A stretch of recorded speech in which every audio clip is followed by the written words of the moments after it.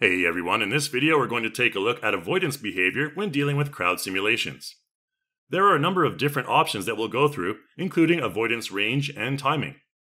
You can also adjust various environmental settings via Avoidance Volume Box or NavMesh to help further customize crowd flow, and utilize flocking mode to set specific status in the crowd. You can see here that if we have avoidance behavior disabled, that actors will just walk right through each other.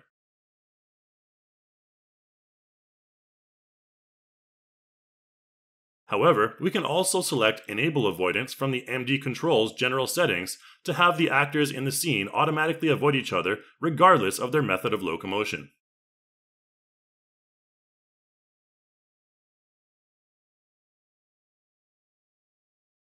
Let's look at some of the basic actor settings next.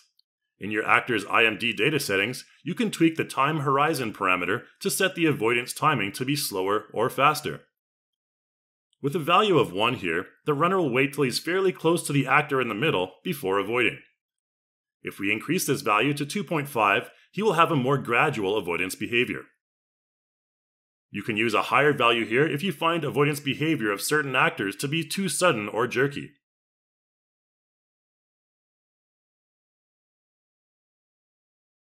Each actor also has an agent radius value as well, which you can think of as a personal force field. With a lower value, approaching actors will avoid the stationary one, but at a smaller distance. A higher value means the approaching actor will give them a wider berth.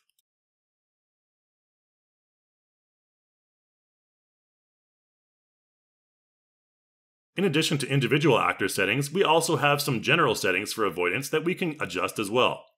If we have a low root motion override value, there may be some collision between the characters as there is less buffer time when calculating avoidance.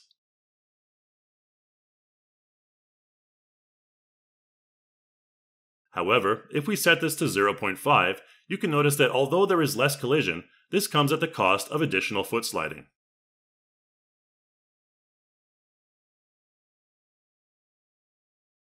At a full value, there is no collision, but foot sliding will be more egregious.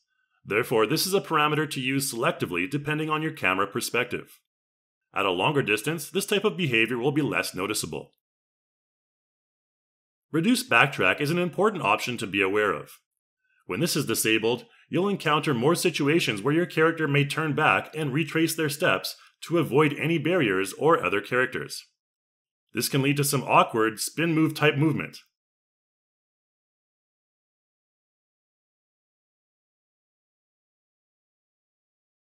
However, if reduced backtrack is enabled, characters will exhibit smoother forward progression.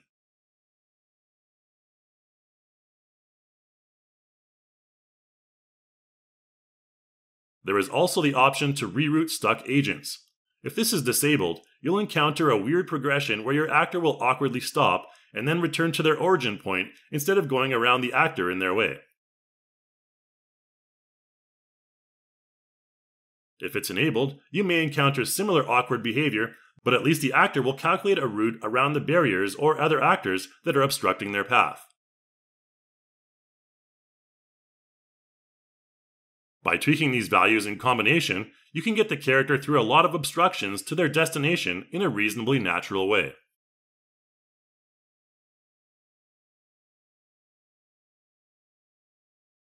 There are also a number of settings using avoidance volume boxes and NavMeshes that can help to optimize avoidance behavior as well.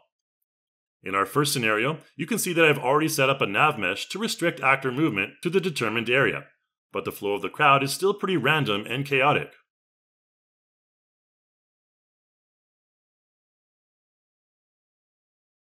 Let's select our NavMesh controller and go to the Modify panel to create an avoidance volume box.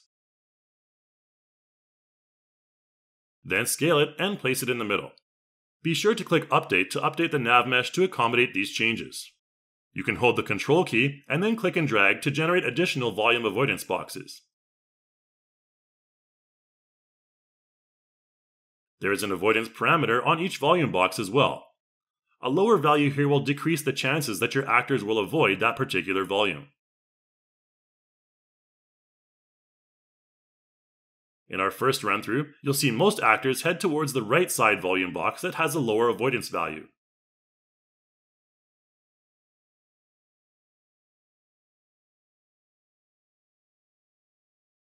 If I lower the avoidance value on the left side volume box as well, then you'll see that more actors will be driven towards that side.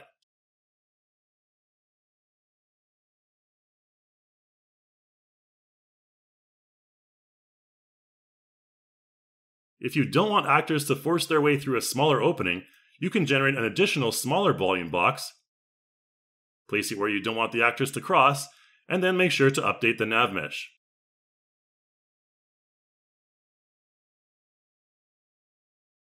When utilizing a NavMesh, no actors will be able to travel in an area that isn't designated. You can tweak these values and simulate multiple times to get the results you want. Finally, let's take a look at flocking behavior, which allows you to control multiple actors simultaneously. You can use the player control mode to bring a group of actors to your intended destination. However, you can see that they will all crowd into that one limited area once they arrive. What you can do to overcome this is use the middle mouse button to activate flocking mode, indicated in the top right. Now when you dictate a location using player control mode, the actors will maintain their spacing from each other when making their way to the destination.